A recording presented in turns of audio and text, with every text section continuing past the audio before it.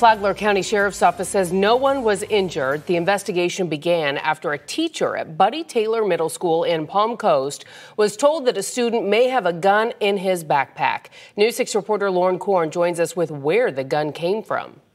The sheriff tells me it's still unclear why the student brought the gun to school in the first place, but he says that the gun was reported stolen from someone's car back in April. This student is a troubled teen.